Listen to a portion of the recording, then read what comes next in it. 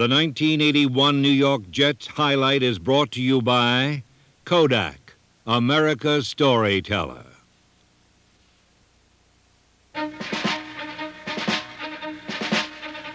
In 1981, a special kind of excitement stalked New York City. It was provided by a bold young football team that captured the imagination of a town that thrives on conquering heroes. This team possessed determination, confidence, and flair. They were the Jets, New York's team, and they soared to great heights.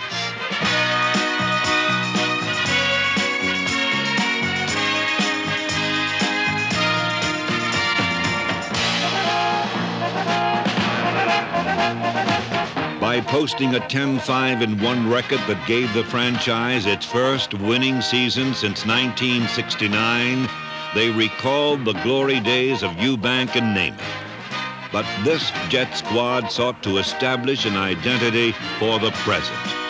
I would like everybody to think of us as a winning team now. You know, you can live on the past, but not 10, 11 years. I mean, I think we should give something for the people to talk about now, right now.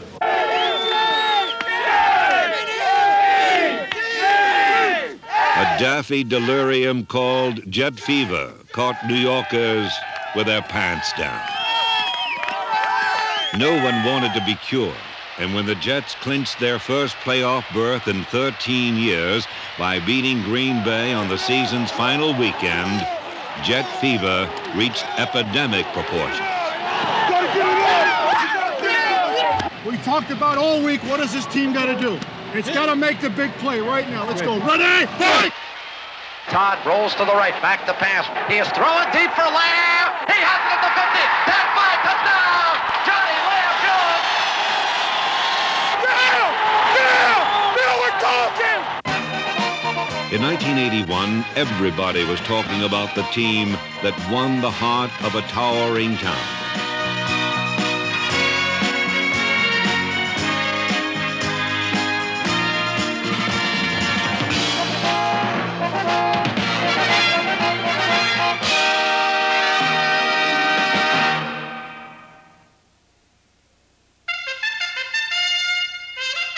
A team wears many faces, each representing a unique personality.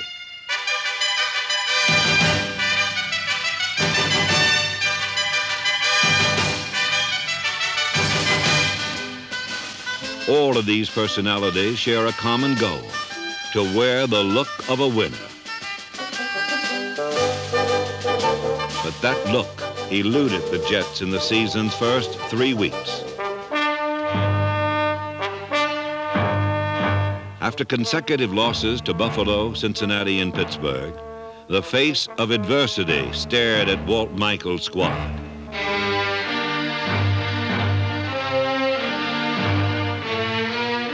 Many feared that team confidence would be crippled, but the Jets came right out of the chute and showed they were very healthy indeed when they beat Houston at Shea Stadium in Week 4. The Oilers were upended by a defense that forced 6 turnovers, registered a safety, and recorded 8 sacks. A 33-17 victory was also paced by Richard Todd's 3 touchdown passes. The following week in Miami, Todd's 4 scoring passes included a spectacular catch by Bobby Jones. A 28-28 overtime tie blemished the Dolphins' then unbeaten record and bolstered the Jets' belief in themselves. Weeks 6 and 7 brought home victories over New England and Buffalo. The offense and punter Chuck Ramsey helped beat the Patriots.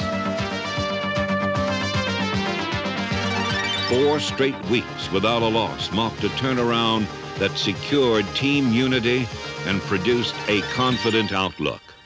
People have, come up against the Jets and considered it a win without even going out to play the game in the past. And they can't do that anymore. We're a team to be reckoned with, and it makes it fun to play. Joe Klecko's unbridled energy allows him to stand tall among the human skyscrapers who dominate his position. I'm short, really. Most defensive ends in the league are an average of 6'5" and over. When them big guys come out there and look at that little guy out there they're going to play against, you know, they kind of chuckle a little. But Klecko had the last laugh, as his 20.5 quarterback sacks were an NFL high in 1981. His strength turned pass blockers into minor annoyances. Klecko made the Pro Bowl and attained superstar status as well as cult status among jet-fevered fans who appreciated his rough and tumble style. That same style was displayed by tackle Marty Lyons, number 93, who was quick to stifle the run and also recorded 6 sacks. Tackle Abdul Salam, number 74, earned 7 sacks.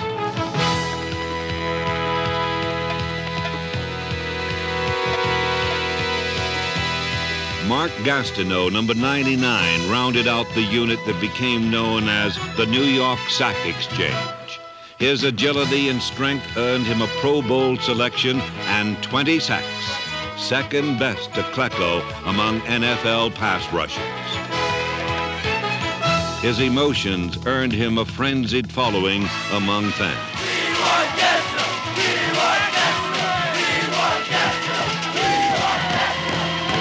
The Sack Exchange established a raging bull market for sacks. Their total of 66 was just one shy of an NFL record.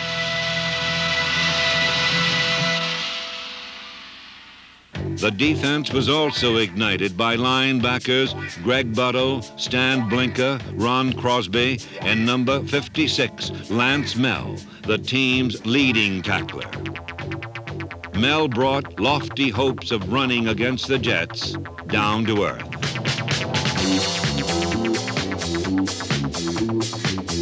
The furious pursuit of Buttle, number 51, helped the Sack Exchange to thrive. Enemy offenses were further frustrated by a secondary that included Johnny Lynn, number 29. Lynn's last-second interception against New England preserved a 28-24 victory. Jerry Holmes, number 47, also made his presence felt.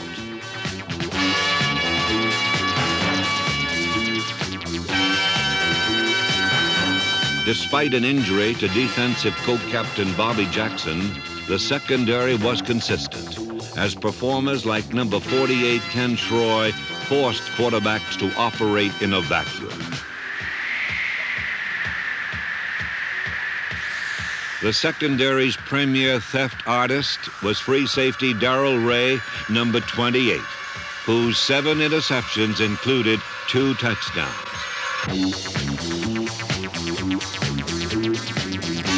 In only his second pro season, Ray became the Jets' all-time interception return yardage leader.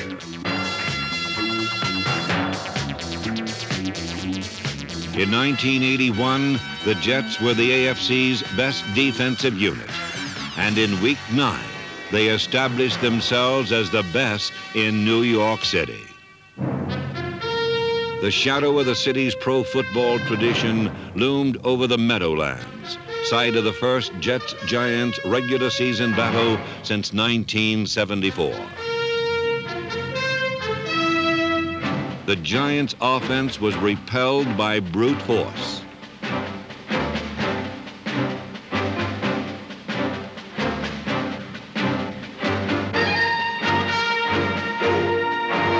Pat Lay personally accounted for 14 points in the 26-7 victory, including 4 field goals in 4 attempts. The game's lone offensive touchdown came when Todd connected with number 85, Wesley Walker. Jet fever had spread across the Hudson, and Giant fans suffered an adverse reaction. Defense dealt them the final blow. Back the pass goes Sims. As time fires, intercepted by Ray at the 40. He's at the midfield. He's at the 40. The 30. Sims the only man who can get him. He cuts back inside. Sims trips him up, but Ray's still on his feet to the end zone. Touchdown! Touchdown, Darrell Ray!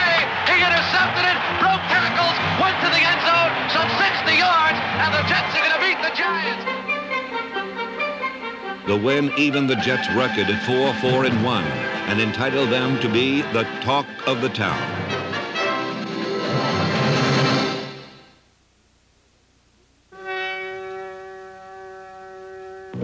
Trouble always pops up for the Jets when they play the Seattle Seahawks. Their only 2 losses over the last 13 weeks of 1981 came at the hands of Seattle. But during this 13-week period, the Jets managed to find the handle against everyone else.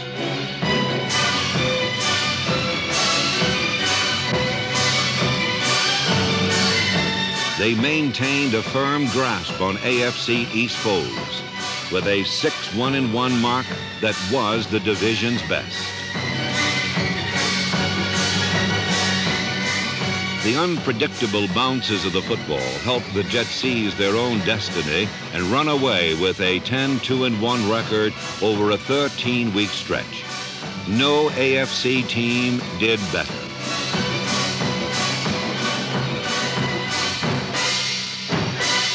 But chance had little to do with the success achieved by the Jets' offense, and success began with an imposing line. In his 15th season as starting guard, Randy Rasmussen set an all-time club record for games played. Center Joe Fields was named to the Pro Bowl for his ability to protect the quarterback in any type of situation.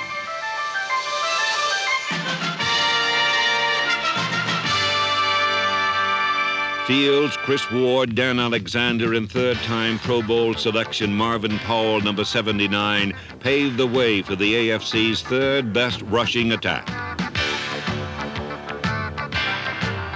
Number 42, Bruce Harper, danced his way to over 5 yards per carry and 4 scores. His elusive style was counterpointed by the straight-ahead power of fullbacks Tom Newton, Mike Augustiniak, and Kevin Long, number 33.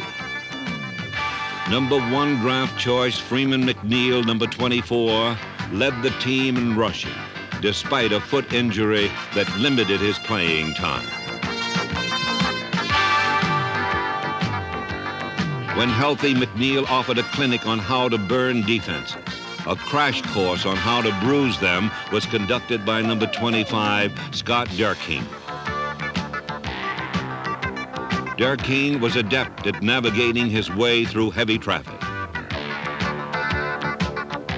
These versatile backs excelled as receivers, too, and kept defenses off balance by accounting for over half of the Jets' completions.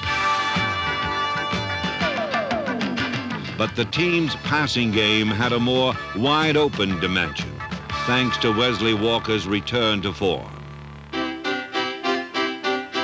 Walker sought to bask in the limelight after 2 straight injury-plagued seasons, while Richard Todd was determined to make good on the potential he had never quite completely fulfilled.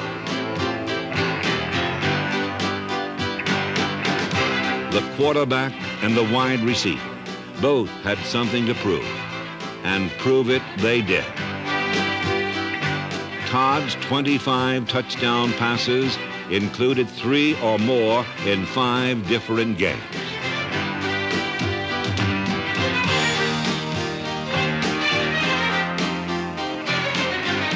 With a career-high 9 touchdowns, Walker was what he's always been, pure poetry in motion.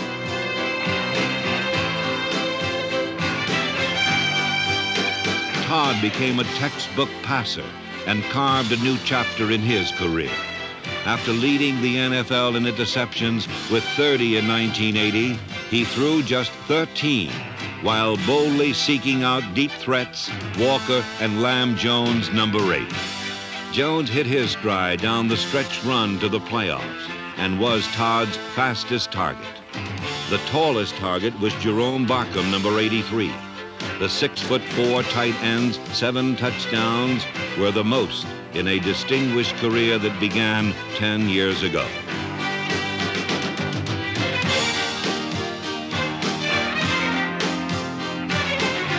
This core of talented receivers, including Derek Gaffney and Bobby Jones, enabled Todd to compile impressive statistics. But there was more to his resurgence than numbers. There was also courage. And courage allowed him to banish the clouds of concern about his ability to lead the Jets from behind. In Week 12, Todd played against first-place Miami despite cracked ribs and a sprained foot. 4 sacks intensified his pain. But with the Jets trailing and only 3 minutes left to play, Todd began a masterful 77-yard scoring drive in which he hit 7 different receivers.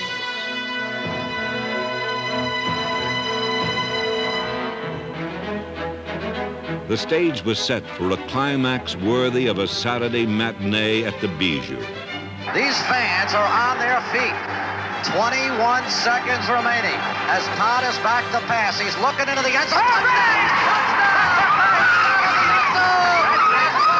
As Richard Todd fired into the end zone, and the Jets have a touchdown. Jerome Barker. What a fitting way for this game to end.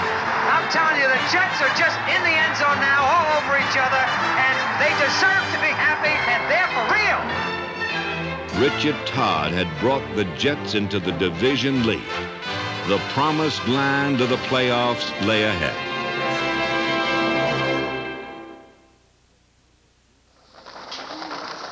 The Jets forged a trail of excellence throughout November and December. But a loss to Green Bay in the season's final game could bring a dead end. On the line was a playoff berth. Here we go! Here we go! Yeah, here we go! The sack exchange stopped the Packers' potent passing game by dumping Lynn Dickey 9 times.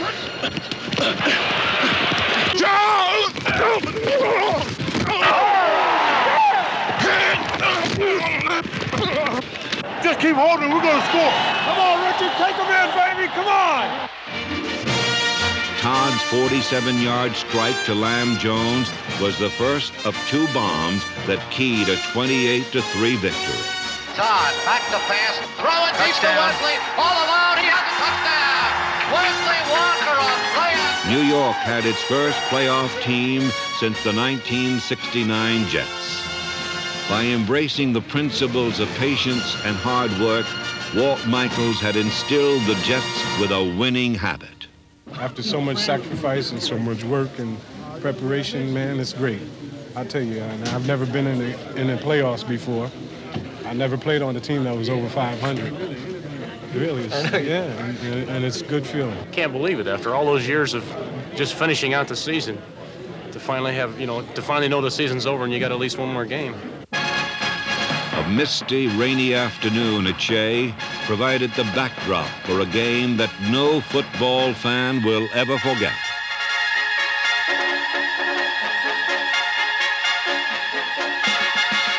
This playoff game was a culmination of a dream-come-true season, but it began as a terrifying nightmare.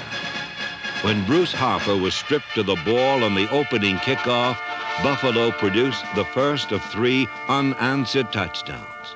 Midway through the second quarter, the Bills held a seemingly insurmountable lead. But the Jets were well schooled in overcoming adversity, and as the first half drew to a close, Todd's touchdown pass to Mickey Schuler began a spectacular climb back.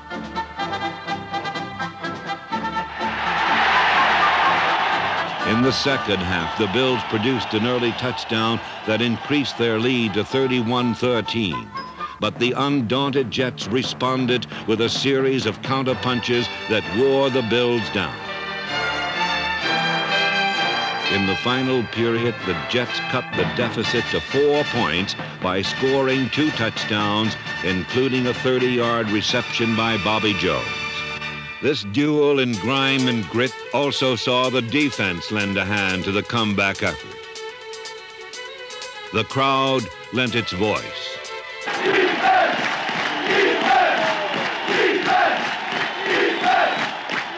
Though hobbled by a bad ankle, Joe Klecko led a tenacious pass rush that bogged down the Bills. And Greg Buttle's second interception of the game was one of 3 second-half Jet thefts.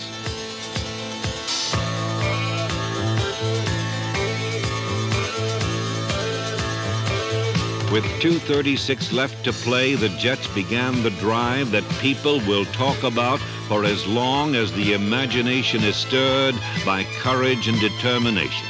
Todd led the Jets from their own 20 to the Buffalo 11, and Shea Stadium rocked with anticipation. There is nobody in this ballpark who is seated. They are all standing. They are watching the conclusion of one of the most exciting ball games I have ever seen. The Jets trail 31-27, 10 seconds remaining. The season riding right here. Third in the season. But in a sudden instant that seemed like an eternity, it all came to an end. Todd looks toward the end zone and Gaffney, but the ball is intercepted. The season is over. The Buffalo Bills, Bill Simpson, has intercepted at the 2-yard line. It's going to end here. And a dejected Richard Todd leaves the field. He nearly pulled the miracle off. Nearly pulled his team back from a 24-0 deficit. It was not a day for miracles, but it was a day for proving that defeat with honor is more than an empty cliche. This loss may have bent the Jets, but it could not break what was achieved during a shining season. In 1981, the New York Jets emerged as one of the most colorful and talented teams of the NFL's new era.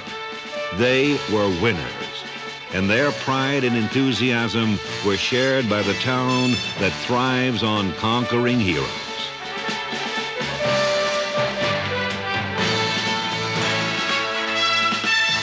The Jets, New York's team, a young and exciting team that promises to be the talk of the town for a long time to come.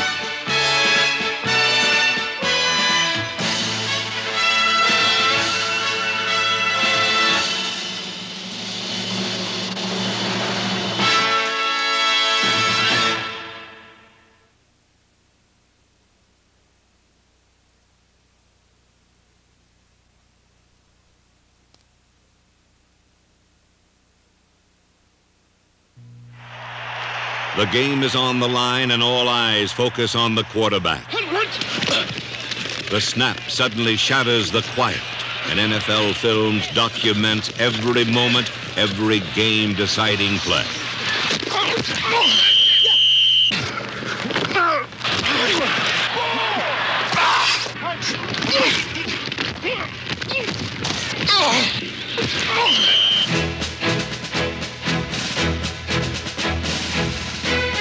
For over 15 years, NFL Films has been the third team at every game. Each season, over 420 miles of film are shot, and the results are the world's finest sports cinematography and 6 Emmy Awards.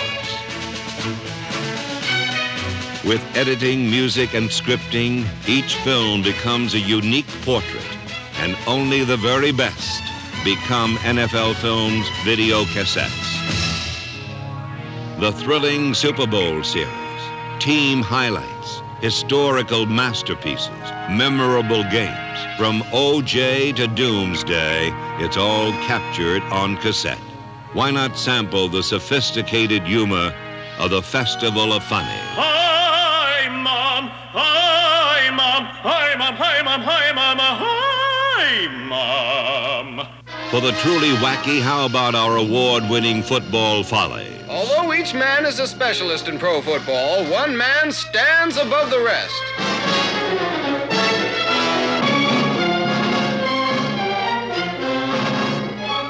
Stands. Stands. You're supposed to stand. Somebody. Anybody. That's the quarterback. Often referred to as the 2-bit back, or the back only worth 2 bits. What the hell's going on out here? Everybody grabbing out there. Nobody tackling. Just grabbing, everybody. Grab, grab, grab. Nobody tackling. The NFL's best ever coaches and the best ever quarterbacks. Just two in our new best ever series that, like all of our specially priced tapes, are available in VHS and Beta 2 formats. The best ever teams, professionals, and runners round out the new series. So get in on all the action in the comfort of your own living room. Relive the mighty men and the magic moments over and over again on NFL Films video cassettes. The trials that reveal the measure of men like Jim Marshall's wrong way run are revealed in the best ever professionals. Franco Harris's immaculate reception made the Steelers a team of destiny. His heroic moment comes to life once more in the Super 70s. Tommy Kramer's last-second prayer was answered in the miracle at the Met, and the play lives on in Saviors, Saints, and Sinners, the story of the 1980 season. When O.J. Simpson was the first to gain 2,000 yards in a season, he became a legend.